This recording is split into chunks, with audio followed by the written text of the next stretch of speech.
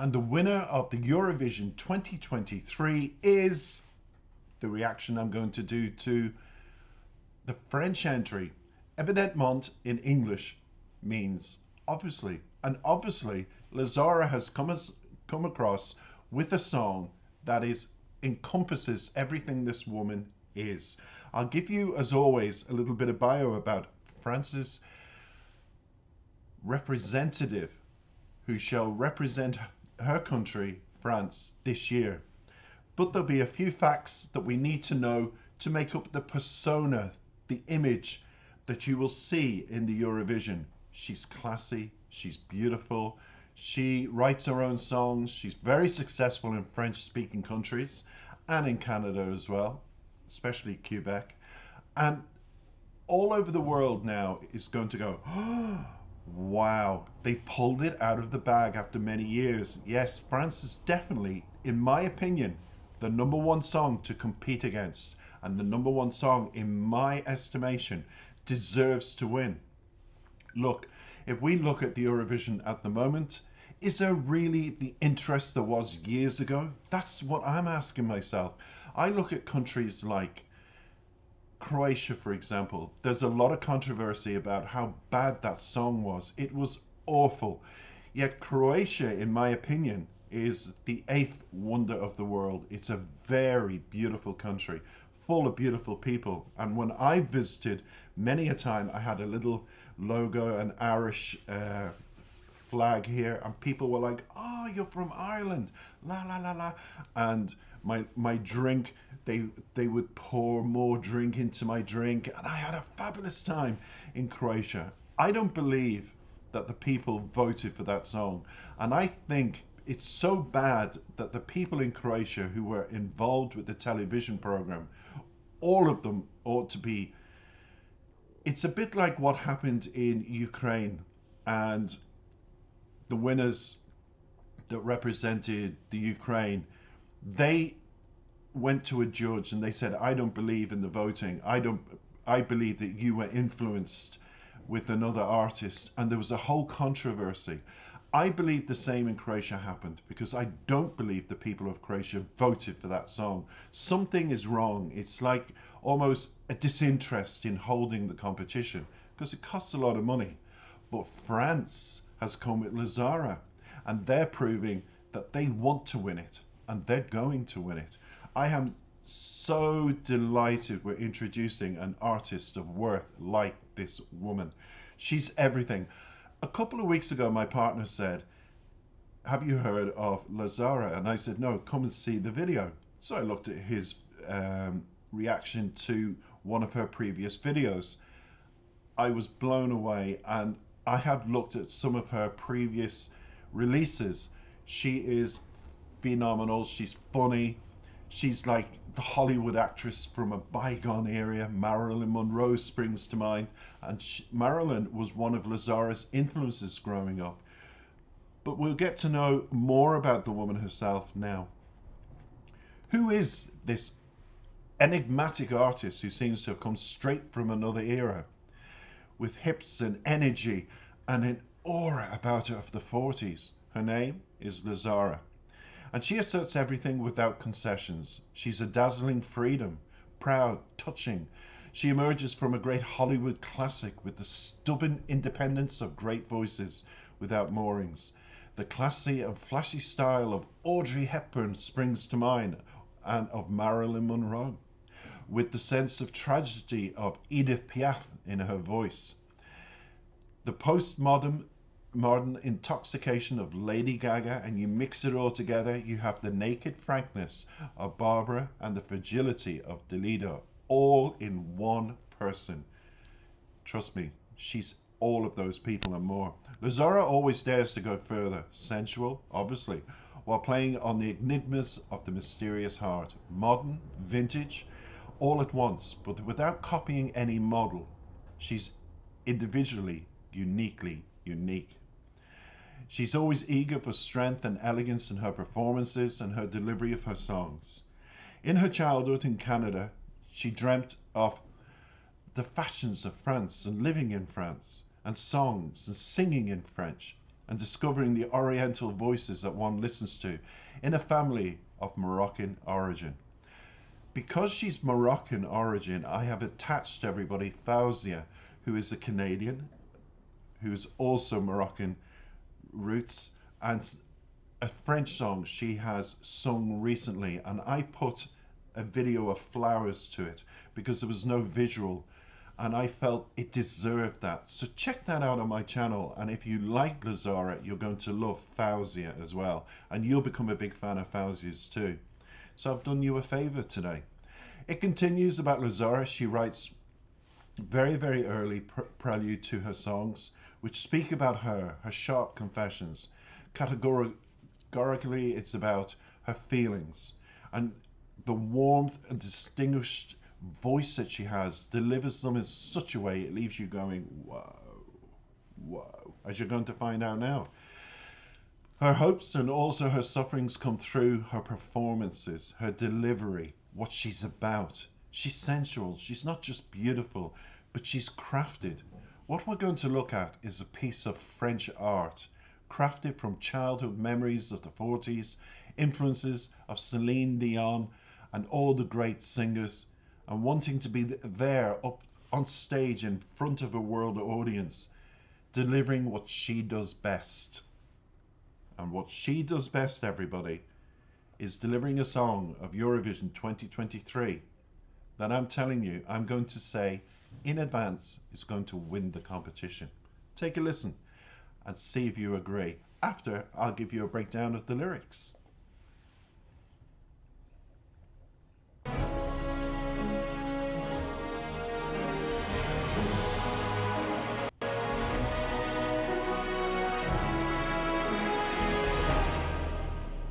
Mon cœur, mes mains, mes yeux, mes reins, plus rien ne m'appartient. Je me fais du mal pour faire du bien. J'oublie comme si ce n'était rien. Dans mon jardin d'enfer poussent des fleurs que j'arrose de mes rêves, de mes pleurs. On a beau être sur le toit du monde, on ne peut toucher le ciel du doigt. Évidemment, toutes ces belles promesses que j'entends, ce n'est que du vent. Évidemment, car après le beau temps vient la pluie. C'est ce qu'on oublie. C'est toujours trop beau pour être vrai, mais ce n'est jamais trop laid pour être faux. Évidemment, elle ne sera plus jamais la même, cette fille d'avant. Je vends demain, je rachète hier, le temps est assassin. Je cherche l'amour, je ne trouve rien, comme dans mon sac à main. Dans ma tête ce n'est pas tant évident, je cherche la vérité tout en l'évitant. On a beau être sur le toit du monde, on ne peut toucher le ciel du doigt. Évidemment, toutes ces belles promesses que j'entends, ce n'est que du vent. Évidemment, elle ne sera plus jamais la même, cette fille d'avant. Car moi je chante ma vie, la vôtre et un peu de romance. Je suis nue devant vous, donnez-moi donc une chance. De vous à moi, de moi à vous, et je réussis à chanter la grande France. C'est toujours faux pour être vrai, mais c'est jamais trop laid pour être faux. Évidemment, elle ne sera plus jamais la même, cette fille d'avant. Évidemment. Now I have to say that is far too short to be the winning song, but it is. It's the winning song. And I guarantee when she stands on stage and the light hits her, it's going to be a moment from a couple of years ago when the bearded lady sang Rise Like a Phoenix. It's not as dramatic as Rise Like a Phoenix, but the delivery, the persona that is Zarra will carry that song through, and it's an upbeat that will get the audience moving in the audience. When you've paid a lot of money to go to Eurovision, you want to be in an audience and you want to listen to performances that uplift you emotionally. The words do this, as we will discover now in the lyrics, but most of all, the performance, the music is classy. It's exactly what pop music can be if it's brought to Zarra's level. Zarra has set the standard. France has set the standard this year, and I don't think anybody's going to pass Zarra. I have to say, in fairness, I'm going to do a reaction to Ireland's song because I'm Irish, and for the first time, I'm quite confident that Ireland will be in the top 5. I don't think it will win. I think when you've won so many, many times, it's almost like the judges around the world or the voters, they kind of go for an artist that's different, a country that's different. But France has won it quite a few times and they deserve to win it with that. That was worth waiting for. I am so happy for her because I know this is the platform of millions of people around the world that will come to love the performer. And her videos have already got millions of views on YouTube, but I guarantee after Eurovision she is going to go into the stratosphere and people are going to want a piece of her and want to interview her. She's going to get unprecedented amount of attention, unseen since, I'm trying to think again, the bearded lady from Israel, I can't think of the artist's name at the moment, I'm sorry, who sang Rise Like a Phoenix. I think not since then are we going to get so excited about an artist. She's a lot more to offer, and Eurovision is just a stepping stone to make her global. Congratulations, Zarra. Absolutely. Merci beaucoup, France, as a country. Vive la France, because we needed a song that was here, and all the other artists had to achieve that standard, and France has set it. And I'm delighted because after watching Croatia, I was thinking, wow, nobody's interested in Eurovision anymore. But Zarra has proved we are. So congratulations. I really enjoyed the performance. When it comes to the lyrics, it starts. My heart, my hands, my eyes, my kidneys. Nothing belongs to me anymore. I hurt myself for doing good. I forgot as if it was nothing. And it continues, in my hell garden grows flowers that I water my dreams with my tears. So every aching part of it, the song is about a tragic loss, a tragic feeling of when you're in shock, when you're in pain, when you are just trying to deal with the breakup of an emotional attachment you've had to somebody.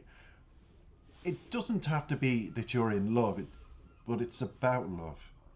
And the physical and poetic way that Zarra has put in the lyrics, that I water my dreams with tears. How many people like you and me have cried and cried and cried? We had dreams of living with this person, having a future with somebody we loved, and then suddenly it broke up. And you cry and cry. So it's a beautiful expression. The dreams are covered in your tears. So it's a powerful song and delivery. It continues, we may be on top of the world. You can't touch the sky with your finger. Obviously, all these beautiful promises that I hear, it's only wind. When it refers to wind, we often hear the expression, voices in the wind. We do. But when we think about, and that has been said in many novels, many songs, voices of the winds, but they're the voices in your head. The voices that say, don't ring them, don't talk to them, move on, you have 2 feet, move forward. But the voices, you almost hear them around you going, call them, you're missing them, they love you. You convince yourself that they should be in your life, the person that's hurt you so badly. So it continues, obviously, because after the good weather comes the rain. That's what we forget, which is true, which means after a breakup, we're calm, we're in shock, our body keeps us almost in a box, but then your emotions, your mind, your thoughts, your disappointments, it's like a thunderstorm of rain. You just break down and cry, and it all comes out. So it's a great description of what happens after and what you go through, what your body goes through mentally and physically. And it continues, it's always good to be true, but it's never too ugly to be fake, which is about life, which is about the situation. That you convince yourself it's going to get better. You convince yourself that person and you will get back together. You just are convinced things will turn around. But it's fake, obviously. She'll never be the same, that girl before. No, you become two different people. The person that was, oh, I love you. Oh, I'm so happy. To the person that's thinking, going, why did I allow that to happen? Good God, I'm never going to allow that to happen again. So it continues. I'll sell tomorrow, I buy yesterday. It's almost like you don't want to know what's in the future, but you'd rather have a piece of your happiness from before. And it says, time is a killer. I'm looking for love. I find nothing, like in my purse. You know, all of it's very poetic, all of it's very descriptive, but very true to life. That you go looking for love. You convince yourself, okay, I'm going through a lot of pain. I will find somebody else. I'll move forward. But sometimes we run out of energy, the physical, the mental energy, the want, the desire to do it. It's like an empty purse. And money, they always say money will never buy you happiness. So in reference to the purse, it's about money will never buy you happiness. It's true. You can go on holidays, you can buy nice clothes, you can look fantastic, everything is amazing. But when it breaks, all that money spent on looking good for that person, looking good because you felt good, was a waste. It's like an empty purse. So it says, in my head it's not so obvious, I seek the truth, it continues, while avoiding it. We may be on top of the world, it continues. You can't touch the sky with your finger, obviously. All these beautiful promises that I hear, it's only wind. So now it's in the song, it's reconciliation. She started to accept that all the false promises she heard, everything in the relationship, it's about moving on, it's about learning from her mistakes of the heart. Obviously. But she'll never be same. It continues and repeats the same as before.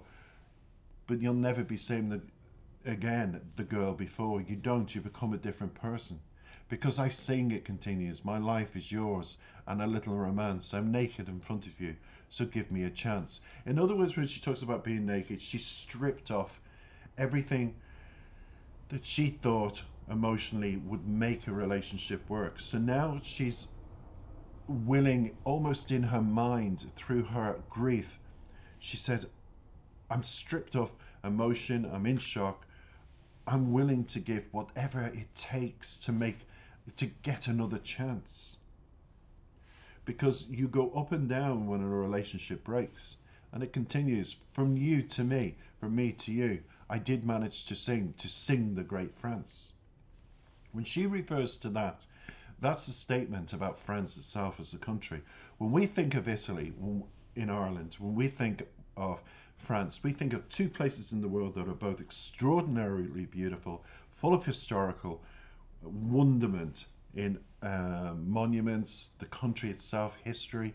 But we think of more. We think of love. We think of passion. We think of the food. We think of everything. The great France. And she's in the great France. She's learnt the language. She's learnt the culture.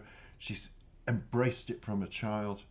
And at the end of the day, she's realized French people, French culture is like anywhere else in the world. When you're hurting, when the relationship is broken, it's broken. And when you hurt, and the French people hurt like anybody else in the world. So the illusion of love about France is now the great France. Is it as great as it was? We shall continue to the last verse. It's still too good to be true, but it's never too ugly to be fake. In other words, to find love and accept love and embrace love, sometimes you ask the question, do you ever find it? Will it last? So many questions. Is it fake? Is it real? You question everything about love when it's hurt you so bad. Obviously, she, comes into it. She wouldn't be anymore, never the same, that girl before. And you're never the same when love breaks. But you become a stronger person. What I'd say to everybody is, if you're in that situation, turn your life around. Believe I can and I will change my life and find love. So that's my interpretation and my introduction to France's winning song for Eurovision 2023. Like, comment, and subscribe. Thanks for listening. Bye-bye.